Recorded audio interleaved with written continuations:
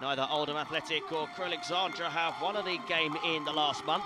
Crewe's 2-1 win at Boundary Park last December was their first win over Oldham since 2003. Can they repeat it again today? Laid off into the path of Turton. Shot is blocked, he'll have another go. It's in from Oliver Turton. 13 minutes played, and Turton's effort, wrong footing. Mark Oxley puts Crewe in front. Inman on towards Max Clayton. Deflected up, and Oxley has to push it away, and then the header clips the top of the bar.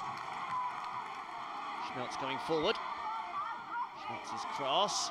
Picks out McDonald. This is a great chance. He's hit the post. Here's Dayton. Through to Rooney. Rooney, great chance.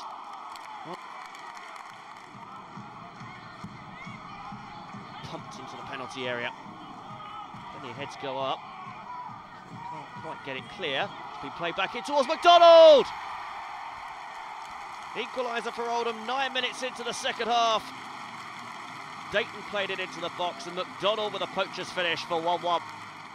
And Lesswell there, presenting it to James Dayton. Dayton's going to fire a shot away. What a good save out of Steve Phillips. Nicely held up, played into the path of Clayton. Good feet from Clayton. Moore's free kick.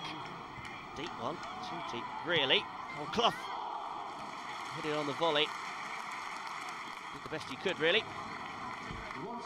So it's on as even. Oldham 1, Crewe 1. Oliver Turton's first senior goal, cancelled out by Charlie McDonald's equaliser after the break. Oldham Athletic 1, Crewe Alexandra 1.